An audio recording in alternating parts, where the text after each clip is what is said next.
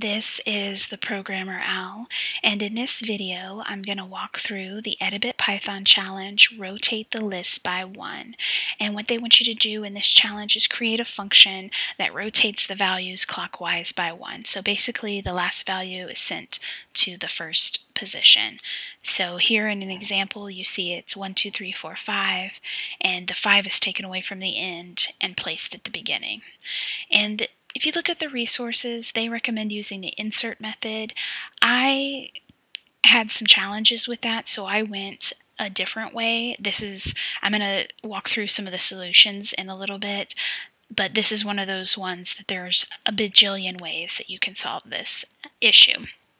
And so what I did was I just took the first place, the 0 index, and I assigned it to what I want it to be, which is the last element in the list. And to do that, they want it in square brackets, and then LST, and then it's going to be square brackets again to denote the last place, which is -1. You use -1 for the index of the last place. And so now this is saying the first position, 0, is now going to be replaced with the element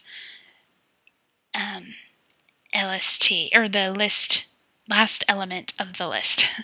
That took me a moment to get out.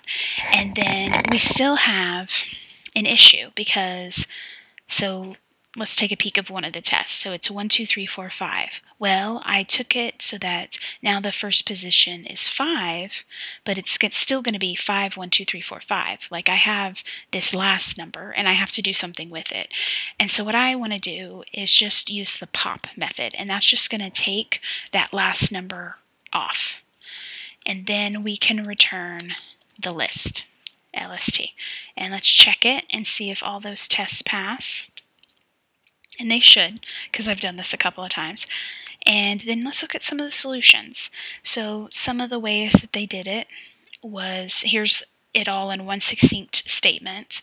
Return the last element and add it to the list from 0 to -1, or to the last element. Some people use lambda, and then it took me a while to find how insert was used, but basically it looks like they had to create a new variable, and they popped off that last number from the list, and then they inserted in the first position that variable, and that was able to get it to work. So this is kind of where I had a little bit of issue. So always, investigate, try out, and it's always a good idea to look at the solutions afterward, because you might see a different way to solve the problem that you can use in a different challenge. And so that is my walkthrough of rotate the list by 1.